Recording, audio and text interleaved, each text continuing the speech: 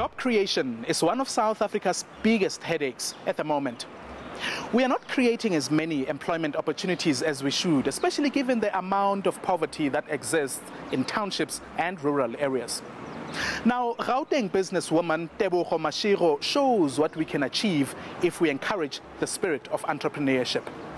She let go of her handbag and picked up a grinder, developing a company that sells products as far afield as Zambia, Malawi, and Kenya.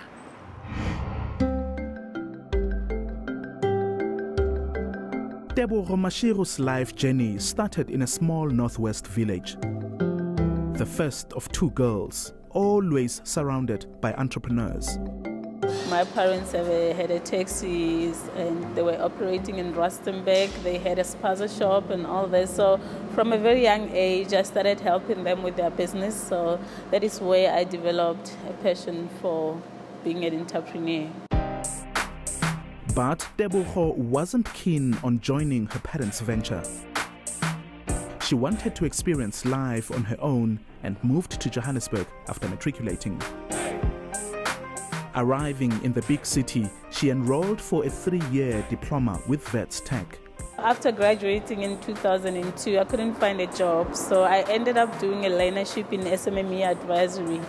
In our assignment, they said we must look for a unique business which not many women are doing. So I looked into like panel beating and other stuff, but I got interested in steel and aluminum. Swapping her handbag for a grinding machine. Totally unusual for an impressionable 24-year-old. Tebogo was hell-bent on following her heart. One day, while out on school assignment in Soweto, she met Sillo, a struggling welder whom she would later fall in love with and marry. He didn't have a car. He was working with 2 welders who were assisting him. So when I met him, the business was at a, just initial stage of, startups. They were facing a lot of challenges because they were welding on a side of a road in Deep Loop Zone 4. You can imagine when it's raining, they can't work, so they needed to have like a structure. They didn't have an office or any administrative skills. Tebogo immediately knew that she could add value to her boyfriend's welding business. I assisted him with administration skills, and then we registered the business formally. But it wasn't smooth sailing. Neighbors were complaining about the noise when they're doing spray painting, health hazards. The police came and shut the business down. Tebogo and her partner were not discouraged though. They decided to move it to an industrial area. But just as things started falling into place, Tebogo found a full-time job as an HR assistant. A few years into her new job, she realized corporate life was not for her.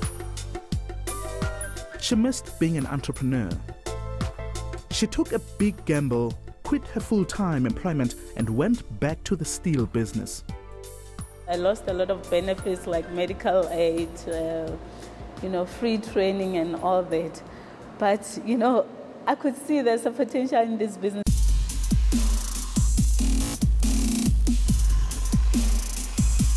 With her husband having abandoned the struggling venture, Tebogo took over and did everything from manual labor to admin.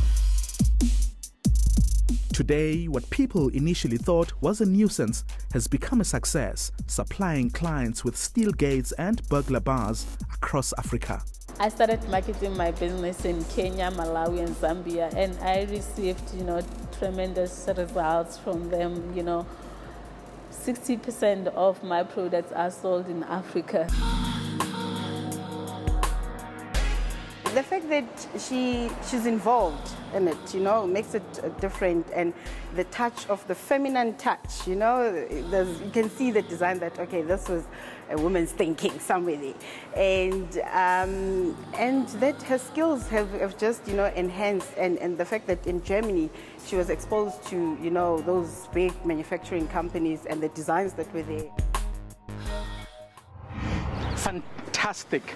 Well, that's it for now. Join us again next time as we explore the lives of those who dare to dream, the people who are committed to making South Africa a country of possibilities. My name is Mphola Kaje. Cheers.